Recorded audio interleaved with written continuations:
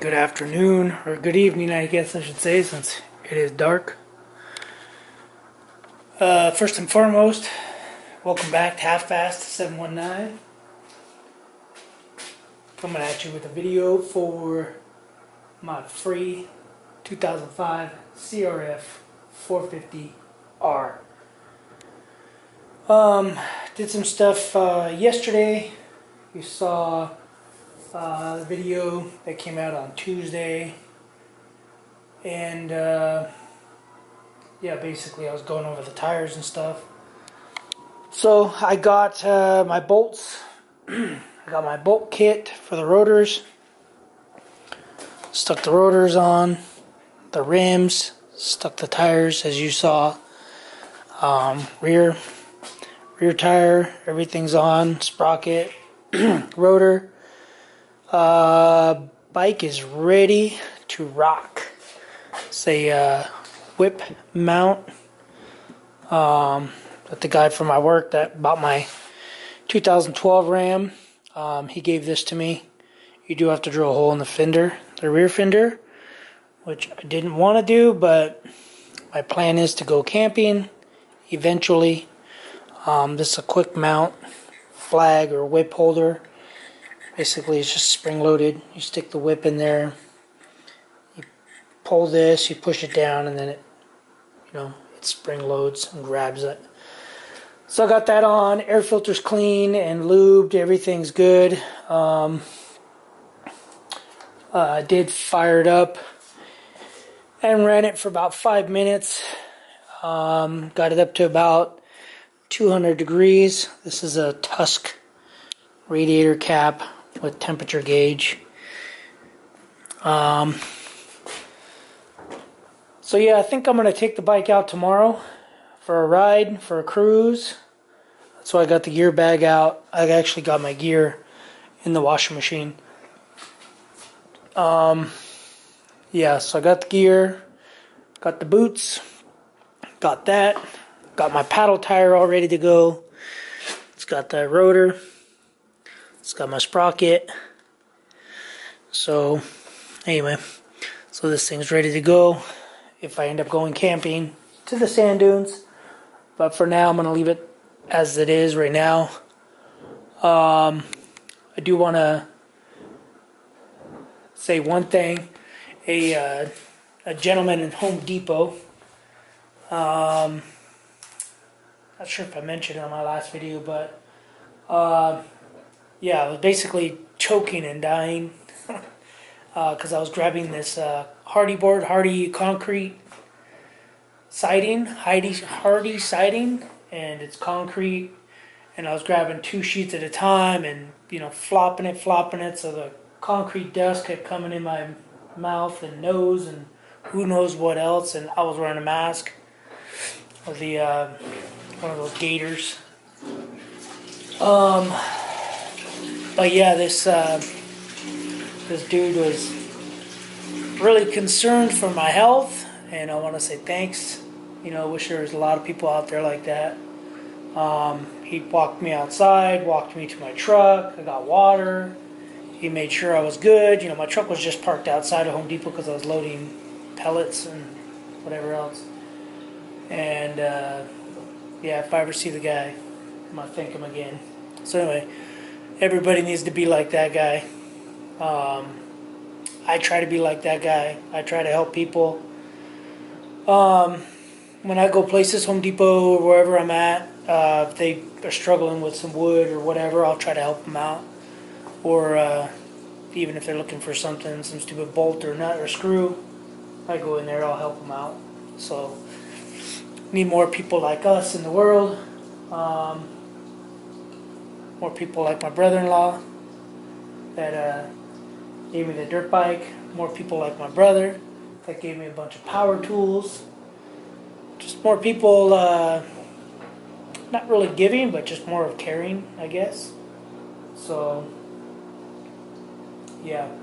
Anyway, just want to say thanks to all those people out there that do care, that do have concern about others' well-being and other life. But yeah, anyway, don't really have much more to say. Bike's ready to go.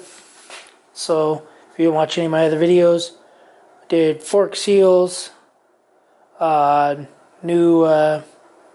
fluid, new front brake pads, new rear brake pads, new oil in the engine, new oil filter, and clean the air filter. I do have a new air filter, new rear brake pads. These are different wheels from an '07. They were practically brand new, and the rotors are practically brand new too. You could see the newer design of the rotor. So this is from an '05. It's got holes in the rear, and then this one's got the little slots. So yeah, I ended up doing the tranny fluid 3 times, for the clutch fluid side 3 times. First time I drained both. Second time I ran it through and I wanted to clean it out because it seemed really thin. So wanted to do that, and then I did the head pipe. I was going to order a new one. However, because this was creased in pretty far, probably about a ½ inch or more, and ended up sticking it in the freezer. I don't have an actual video of it, but I do have a video of kind of like a before and after.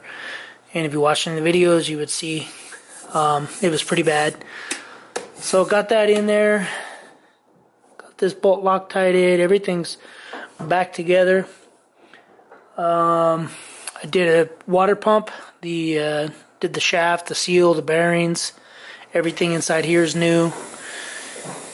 New gasket for the case. Yeah, that's pretty much it. These wheels both have heavy duty tubes. This tire wasn't actually that bad to put on. It took me about maybe 30 minutes to take the old tire off, put the new tire on, the paddle on. And yeah, it wasn't that bad. Yeah, I can't really say anything bad about it. It was good. It went really smooth. So now I just need to stick this rotor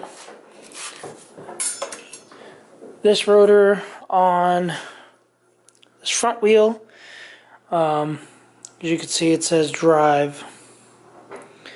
Drive. Come on, drive.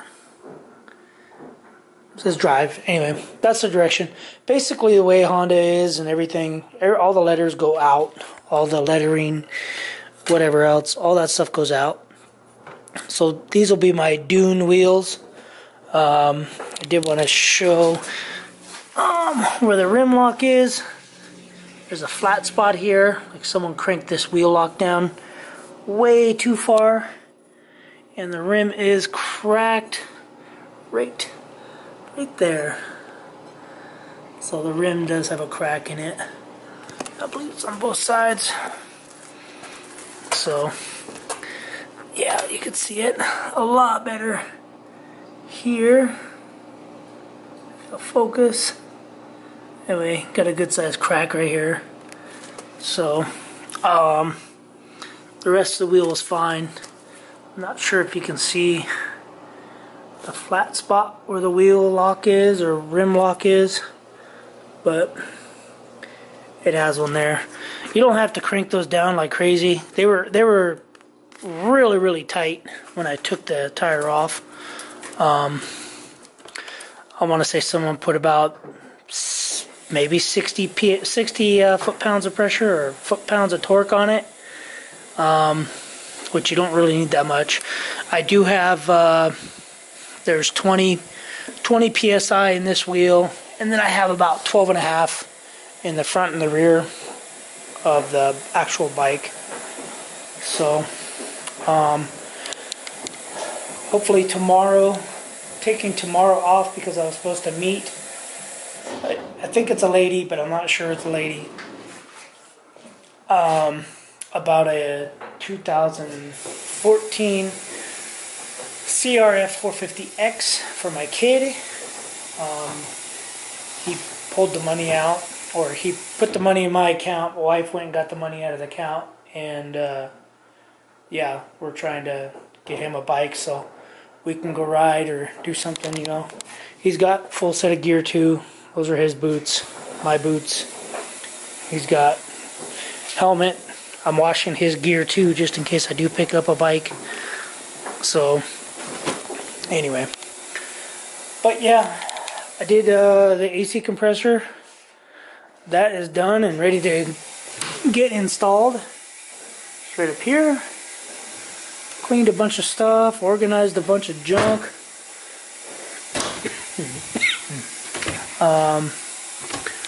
Bunch of the nuts and bolts, put them in organizers.